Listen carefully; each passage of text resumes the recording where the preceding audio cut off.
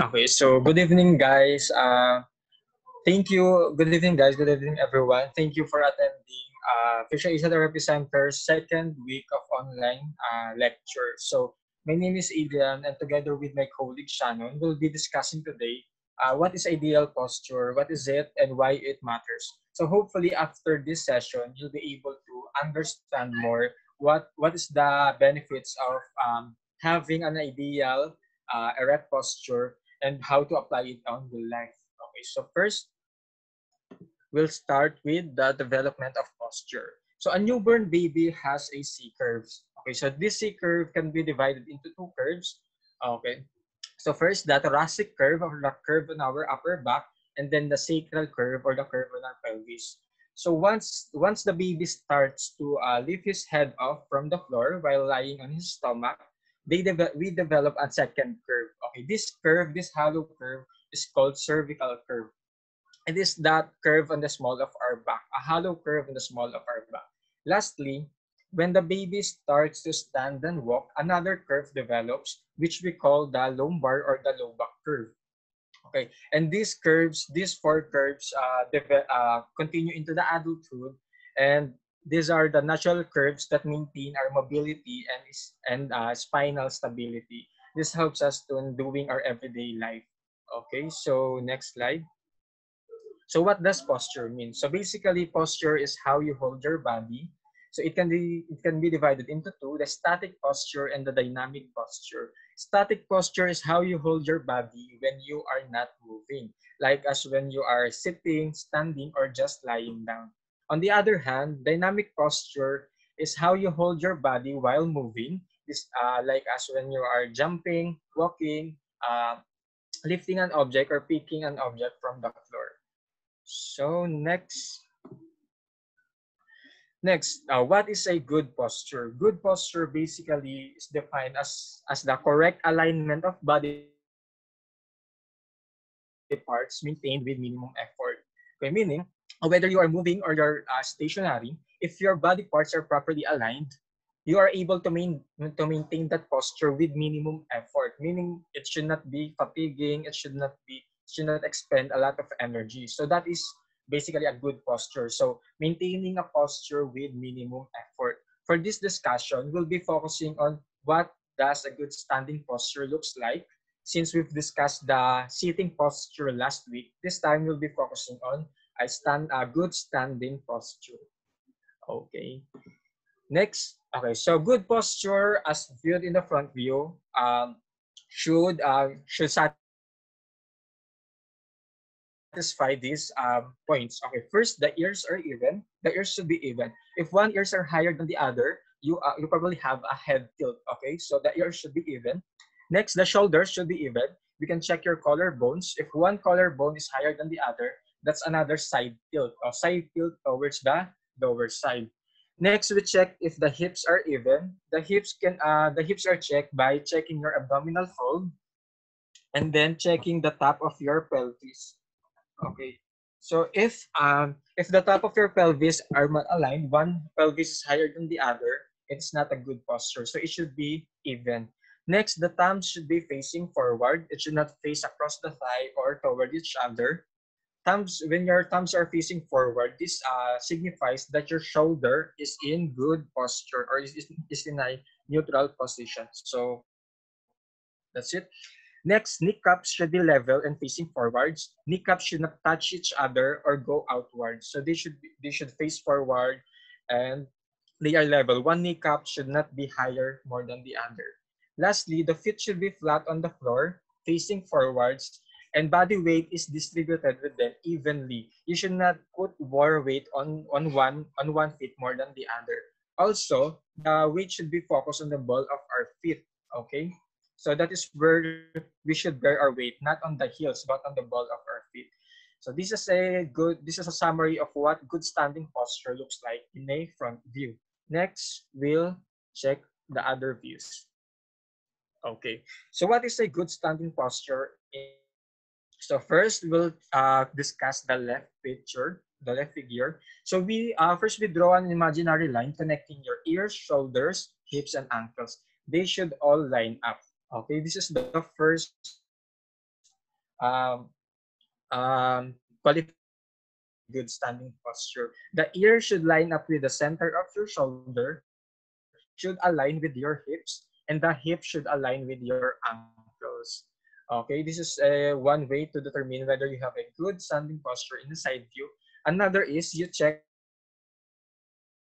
for the spinal curves. So as discussed earlier, we have four spinal curves: the hollow curve on the back of the neck, a rounded curve on the upper back, another hollow curve on the small of our back, then another rounded curve on our pelvis. So this curve should be neutral, should be in a normal degree. If it should not be excessively flat or excessively rounded. Next, we should make sure that our chin is parallel on the floor. Okay. So chin should be parallel. It should not be pointed upwards or downwards. It should be parallel on with the floor. Okay. Thumb should be facing forward, as discussed in the front view. Thumb should be facing forward because it signifies that your shoulders are in neutral position. Lastly, weight should be distributed evenly in both feet. Okay, so this is the points we should look for in a good standing posture inside view. Next, we're done with the good posture. Let's go with the poor posture. So basically, a poor posture is a position resulting from any deviation from an ideally aligned posture. So for example, in this picture, we discussed that an imaginary line should transect your ear, shoulders, hips, and ankles. In the second pic, we see that the hips are pushed too far backward. Okay, this is considered a poor posture because the the body parts are not aligned correctly. So this is how we define poor posture at any deviation from the ideally aligned posture shown earlier. Okay, next we'll be discussing the different types of poor posture. So first, we have here the side tilt or bend. Side tilt or bend basically is an excessive leaning towards one side of the body, usually found with scoliosis. Okay, so first thing we check is whether the head is centered over the mid buttocks. Okay, so we put an imaginary line connecting a mid buttocks and your head. If this line does not curves, then you probably have a side tilt or bend. So we can see here that the head is bent towards the right side. So there's an equal an equal distribution of the head. Okay, there's more the side is more bent towards the right side. Next, we check for the shoulder height. So there should be equal, but in this case, the shoulder height are unequal. We can see that the left shoulder is higher more than the right. Next, we check for the shoulder blades. Okay, the shoulder blades, clearly we can see that the left shoulder blade is higher than the right. Again, another positive for a side tilt or bend. Next, the distance between the body and the arms should be checked. Okay, if the distance are unequal, you are positive for a side tilt or bend. Here we can see that the right arm is closer to the body compared to the left arm. Okay. Lastly, we check for the hip height. We can check this by using the abdominal fold, again comparing it to each another, or the topmost of their pelvis. So we compare whether one hip is higher more than the other. In this case, the right hip is higher more than the left. Okay, this is usually seen for those with scoliosis. Also, if you are if you always use your phone like this, okay, this is a side tilt or side bend more on one side. Okay.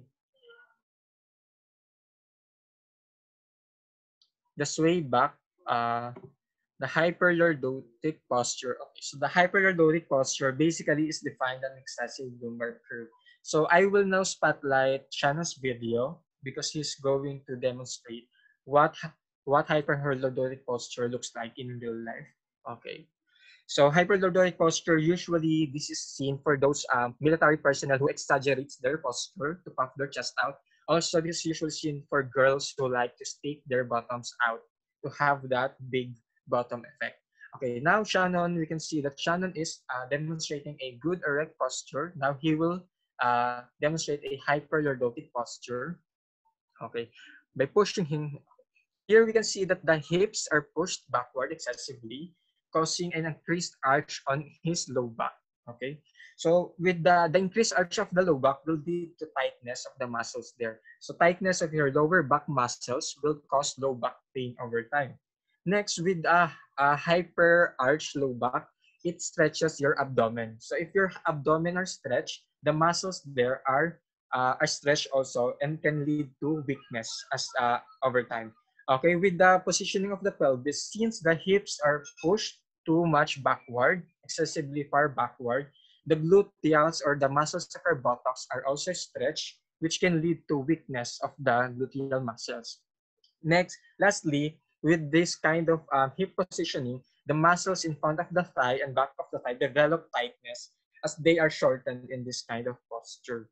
Okay. So the next posture we will discuss is the sway back posture. So sway back posture basically is defined as pelvis or hips that is excessively tipped forward. Okay, it's the complete opposite of the hyperlordotic posture. Okay, so now this is usually seen for pregnant women and those who are overweight. They usually manifest this kind of posture. Now that Shannon will demonstrate this posture. Okay, currently Shannon is standing erect, and now he will push his pelvis forward. Okay, so push your pelvis forward. Okay, so this is what sway back posture looks like in real life. So what happens in this kind of posture? First, since the pelvis is pushed forward, the low back will compensate and there will be an increase in the arch on our low back. Again, an increase in the low back arch will lead to tightness of the low back muscles and eventually lead to low back pain. Also, if you have an increased arch in the low back, the abdominal weakens because they are stretched in this position. Next, we go up on the upper back. Since the low back is arched, the upper back will try to compensate and it will increase its roundness. Okay, so we have an increased roundness on the upper back. So what happens in this kind of postural problem? So if your upper back is rounded too much, the mid back muscles are stretched excessively. When these muscles are stretched excessively, it can lead to mid back pain. Another thing is that a rounded back forces our shoulders to be pushed forwards. Okay, we call these rounded shoulders. Rounded shoulders compresses the shoulder joint, which can lead to shoulder pain. Also, rounded shoulders can lead to tightness of our chest muscles. Then we go back to the hip and pelvis. Again, in this kind of positioning of the hips, the gluteals or the muscles on our buttocks are stretched, which can lead to weakness. And lastly, in this position, muscles on the front and back of our thigh develop tightness over time. Okay, so this is what sway back posture looks like. For the last posture, we will discuss the slouch posture, or basically we call this as relaxed standing. Usually seen who works in front of a computer for long hours. Also, it's also commonly seen among students who likes to read book without using a book stand. Okay. So Shannon again will demonstrate this kind standing erect. Now he will demonstrate a slouch posture by rounding his back. Okay. So what happens in this kind of posture? Okay, first we focus on the rounded back. Since it is the main cause, it's the main culprit of this posture. With a rounded back, again, you have your mid back muscles stretched excessively, which can lead to mid back pain. Okay. This rounded back also pushes your shoulders forward, causing you to develop a rounded shoulders. A rounded shoulders compress your shoulder joint, again, which can lead to shoulder pain and tightness of your chest muscles. Now, this kind of positioning of the upper back can cause your head and neck to be positioned awkwardly. So we call this a forward head posture, where your chin is poking outwards. Okay, so what happens in a forward head posture? First, the curve on the back of our neck. The, first, the curve on the back of our neck is increased. So this increase in the curve on the back of our neck leads to tightness of the muscles on that part, which eventually leads to neck pain. Also, if you have a tight muscles on the back of your neck, it can lead to development of tension headaches. Next, lastly, jaw muscles are tense in this position. In this forward head posture, the jaw muscles are stretched, and over time they develop tension. They become tense. This can lead to jaw pain. And this jaw pain can occur when you are talking, laughing, or eating. Lastly, we'll focus on the pelvis and hips. Okay, in this kind of position, the back is flat. Okay, if you have a rounded back, eventually it will lead to a flat back. Flat back means you have the arch on your low back is decreased or absent. If you have a flat back, your abdomen develops tightness over time, tightness of abdominal muscles. Also, with the pelvis and hip positioning, um, this stretches your gluteal muscles, the muscles here on your buttocks, and the muscles in the front of your hip. When they are stretched, they develop weakness. Lastly, the muscles on the back of your thigh also develop tightness in this kind of posture. Another thing to mention is that with the rounded shoulders, which compresses your shoulder joint, it can impinge your nerves. If your nerves are impinged, it can lead to tingling on hands. Okay, so these are the basically these are the common postures that we usually see in real life. So next, thank you, Shannon, for the demonstration. Now we'll discuss what are the advantages and disadvantages posture and poor posture. Okay, so we'll differentiate the two. So first, we'll talk about the muscles. Okay, muscles. The muscles in an ideal posture, the muscles are unloaded and relaxed. So meaning they are using minimal effort to maintain that posture. They are unloaded and they are relaxed compared to the poor posture where the muscles are overworking and they are easily strained. Okay. Then if your muscle are strained, that it can lead to back pain, neck pain, or any shoulder pain or any pain. Okay. Next is the circulation and respiration. In an ideal posture, these are both increased. Well, in a poor posture, especially for those who exhibit a slouch posture, respiration is decreased. So why? If you have a slouch posture, your lungs can expand fully when you inhale. So if your lungs can expand fully, you receive lesser oxygen than normal. Again, it will lead to decreased circulation and respiration. Next is constipation. Constipation is uncommon for those who exhibit ideal posture, while it is more common for those who have poor posture. Again, in a slouch posture, the abdominal contents are compressed. So if your abdominal contents are compressed, they cannot function well. The digestion is poor. So if you have like poor digestion, it can lead to constipation. Next, energy expenditure. So ideal posture, if you maintain an ideal posture, it consumes lesser energy, meaning you have a lesser chance of fatigue, lesser fatigability. However, in the poor posture, it requires greater energy expenditure and again can lead to easy fatigability. Okay. Next is the alertness and cognition. Alertness and cognition was found by researchers to be increased in someone who exhibits an ideal erect posture, while it is increased for those who have poor posture. Why is that? So we mentioned earlier that if you have a poor posture, the lungs can expand fully. If your lungs can expand fully, you have lesser oxygen. So if you have lesser oxygen, lesser nutrients are delivered on your brain. So if you have lesser blood supply nutrients to your brain, alertness and cognition are affected. They are decreased. So you easily lose your attention. You can focus. Okay, that's the typical problems with poor posture. Next is the physical appearance. Those who have ideal posture were said to be more confident. They look more confident. They look more dominant. While those who have poor posture, they are linked to having low self-esteem and depression. So again, this is a basic summary of what ideal posture and poor posture affects on our muscles, respiration, on our energy, cognition, and appearance. So this is a basic summary of the benefits of an ideal posture. Next. Okay, now that we've discussed what is good standing posture, we've discussed the different postural problems. Now I will teach you how to assess your posture by yourself without anyone's help. Okay, so for the first test, okay, so Shannon will demonstrate the test. Okay, so I need you guys to get two pencils. So grab two pencils or sticks, one on each hand. Okay. So do you have it? So if you can find any two pencils, containers, or sticks, grab them one on each hand. Then I want you to stand up straight comfortably. Stand up straight comfortably, make a fist, and drop your arms to your side. Okay. Okay, that's good. Okay, Shannon now completed the test.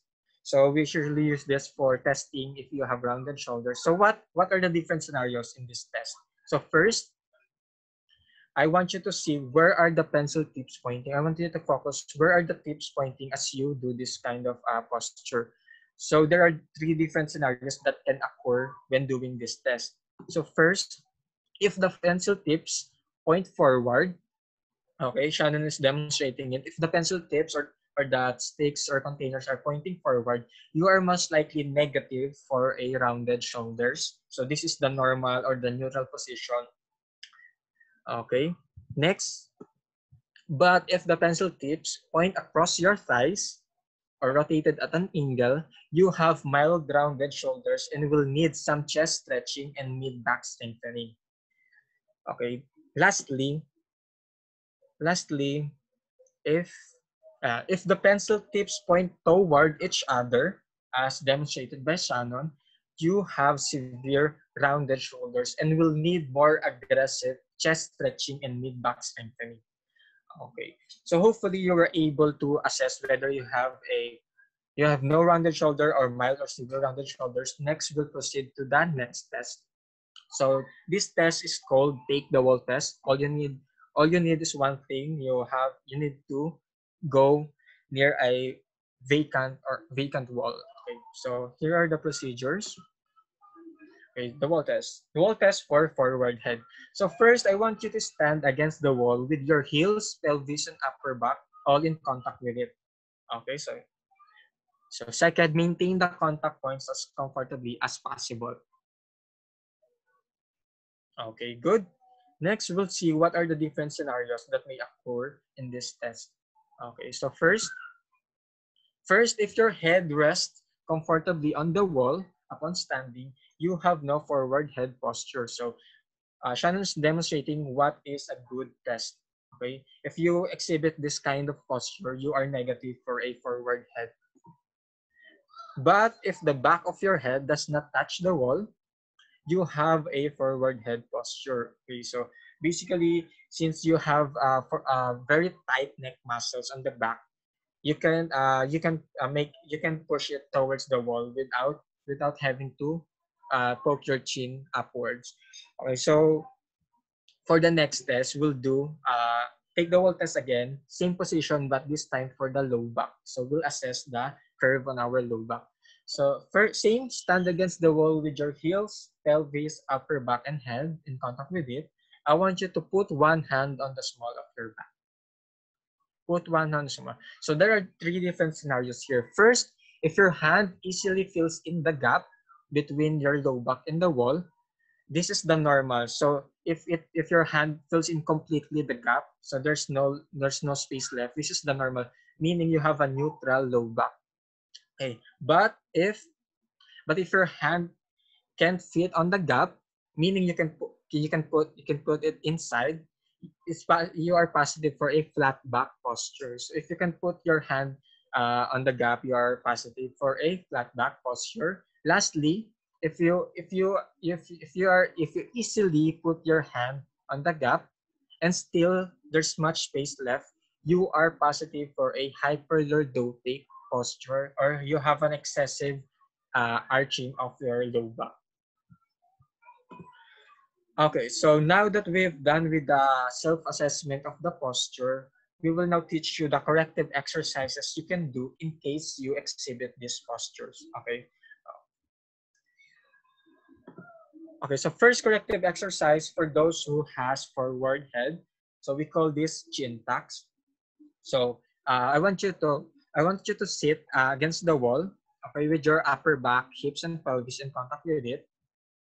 Then put your fist on front of your neck with your palms facing your neck. Okay, good. Okay, that's what. And next, I want you to gently press or gently nod on your fist. Okay, gently nod or pressing. Okay, that's good. So that's good. That's a chin tuck. So basically, chin tucks is a very gentle exercises. It aims to strengthen your weak neck muscles on the front. At the same time, it stretches the tight muscles on the back of your neck. Okay, good. You can do this. You can hold this position for 5 seconds. You can do this for 10 times for 2 sets, and then do it twice daily. Next corrective exercise is for rounded shoulders or rounded back. We call this the wall angels. Okay. So same position, sit against the wall. Sit with your mid back. Make sure that your upper back, your head, pelvis, and hips are in contact with the wall. Then, raise your shoulders and elbows up to 90 degrees. Okay. So I want you to raise your arms overhead while maintaining those contact points. Okay, go. Raise your arms overhead while maintaining contact with the wall. Okay, good. So what this exercise aims to is to it aims to stretch your chest muscle at the same time strengthen your mid back muscles. Okay, so you can do this 10 times for 2 sets at least twice daily. Okay, it's a good exercise for strengthening your mid back and stretching your chest muscles. Okay, good. Next corrective exercise is for those with low with high for those with sorry, not low back, but a high back arch or hyperlordotic posture. So we call this exercise as the posterior pelvic tilt. Okay, same position, sit against the wall. Then I want you to roll your hips backward. Roll your hips backward in an effort to flatten the curve on your low back. Okay, Shannon will demonstrate it. Go. Roll your hips backward and flatten your low back. Okay, good. Okay. These exercises strengthens your abdominal muscles as your gluteal muscles. You can hold this position for 5 seconds, do it for 10 repetitions for 2 sets, and do it twice daily. It's good for those with a hyperlordotic or excessively increased low back arch. Next corrective exercise is seated marching. Okay, same position, seated. So I want you stand against the wall with your back relaxed. Okay. Okay. Your feet should be shoulder width apart. They should not be close together or too far from one another too much. Okay. So seated marching is for those people who have a flat back posture.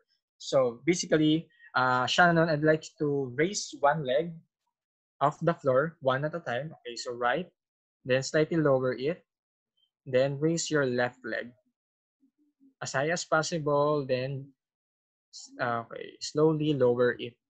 Make sure that when you're doing this exercise, you are not pointing your knees outside or inwards. So there's no rotation of the hips. So your knees should stay straight forward while you are doing this. This strengthens your muscles on the front of your hip in order to counteract that flat back posture. You can do this 10 times each leg. Raise 10 times each leg for 2 sets and do it twice daily. Last corrective exercise that we can do at home for those with rounded back or shoulders. Okay, we call this a overhead squat. So Shannon, I'd like so raise your shoulders up to 90 degrees and put it on the wall. I put it against the wall. Okay. So I want you to use your hip as a hinge and push your hips backward as you lower your body down. So push your hips backward as you lower your body. Okay, good. This should stretch your mid back, low back, and upper back. Okay? You can maintain this position for 15 seconds and do it 3 times, at least twice daily. This is a good stretching for those who have rounded shoulders, a flat back, because it gently stretches your whole spine. Okay. For those with a tight hamstring muscles or muscles on the back of your thigh, you can also feel some stretch there if you have a tightness on that area. Okay, good. 3 times. Okay. So thank you, Shannon, for the corrective exercises for the demo. Last topic for today is the home ergonomics. Okay. Okay. So last week we Shannon discussed what is an ideal sitting workstation. This time we'll help you set up how to set up your own standing workstation with an ideal workstation, ideal posture. Okay. So main focus for today is to convert your sitting workstation into standing workstation. So Shannon, I will now spotlight Shannon's video again for the demonstration. Okay, good. Okay, okay. So right now we can see Shannon sitting. So we want him to set up his own standing workstation. So Shannon, I want you to stand up. Okay, I want you to stand up. So unfortunately, the laptop is too low. The desk is too low. So it causes his neck to point downwards, okay, which is not good, which is not ideal. So in order to lift his desk, you can use a box, a plastic container, or anything, or books to so that you can lift the height of your laptop. Okay, so Shannon will use a box to lift his laptop. Okay, good. Okay. Okay. Now we've raised his laptop, but still too low. We can still see that his neck is pointing downwards just to see the monitor screen. So you can use books, put more books underneath the laptop to again adjust the height of the monitor. Okay, Shannon will use books to add for additional height. Okay, good. Okay, now the height's good, but we should now check for the tilt of the monitor. So as you can see, the laptop is in 90 degrees. This isn't good because Shannon will not be able to see clearly what's on the monitor. So I want you, Shannon, to tilt your laptop backwards slightly. Okay. Okay, that's good. Okay, at least 10 to 15 degrees of backward tilt is enough. Okay. Now we have set up as ideal workstation. So the monitor is below the eye level. The monitor is one arm's length from Shannon. Okay. Next, now that the workstation is correct, we will now correct his standing posture. We start with the feet. Okay, as you can see, Shannon is place his left leg backwards. Backward. This is not good because this causes an uneven distribution of body weight. So he focuses his weight on the left leg only. This isn't ideal because it can lead to the knee pain or hip pain on the left side. So I want you, Shannon, to place your feet together, shoulder width apart. Okay, good. Shoulder width apart, and I want you to evenly distribute your weight on both feet, focusing them on the balls of your feet. Okay, now the feet is good. We'll go with the hips. So we want the hips to be aligned with the ankles. We don't want it to be excessively tipped forward or excessively tilt backward. Okay, so I want your hips to align with your ankles. Okay, now Shannon was able to align his hips with his ankles. We'll now go to the shoulders. Okay, as you can see, Shannon exhibits a rounded shoulders, a rounded back. So Shannon, in order to correct this, Shannon, I'd like to ask you to squeeze your shoulder blades together. Gently, okay, gently squeeze. Okay, now after gently squeezing his shoulder blades, we can now see that the shoulders are now aligned with his hips. Okay, that's good. Okay, now the shoulders are good. The upper back slide is much better. It's now good. Now we'll focus on the head and neck. So you can see he exhibits a forward head posture. The chin is tucked downwards. So I want you to chin tucks to perform chin tucks by placing your fist against your neck. Okay. Place your fist against your neck and gently nod and press on your fist. Okay, in this way, we can position his neck in a neutral. At the same time, we can align your ears to your shoulders, which is the correct alignment. Now, we have a good alignment of the trunk, head, and lower limb. So, ears are aligned with the shoulders are aligned with the hips, and the hips are aligned with the ankles. Now, we can finally position his elbows, wrist, and forearm. The elbows should at least be at 90 to 120 degrees. Okay, okay, now that's good. It should also be placed close to the body, not away from it. Should be close towards the body. Next, the forearm and wrist should be straight. It should be parallel to the floor. It should not be bent upward or backwards excessively. Okay, that's good. Okay. Shannon's elbow are at 90 degrees, placed close to the body. The wrist and forearm are in straight position, parallel with the floor. Now, this is an ideal standing workstation. Now, we have now completed the perfect setup for Shannon on his standing workstation. So why do we need to stand while working? So even though you exhibit an ideal sitting posture, if you maintain that posture, for example, like 5 hours, it can still lead you to it can still cause back pain, neck pain, or any pain. So what's the key here for this ideal posture is to move between this ideal posture. So if you are sitting for, let's say, for 30 minutes, you can shift to standing workstation for another 30 minutes. In that way, you don't have to maintain one static posture for prolonged hours, because it, however correct or however ideal your posture is, if you maintain it in a prolonged hours, it can still lead to development of different body aches and pains. Okay, so that's the last topic of our discussion. Okay. So thank you for joining us. So if you want to view our additional contents, the topics we discussed last week, you can subscribe to our YouTube channel for more content.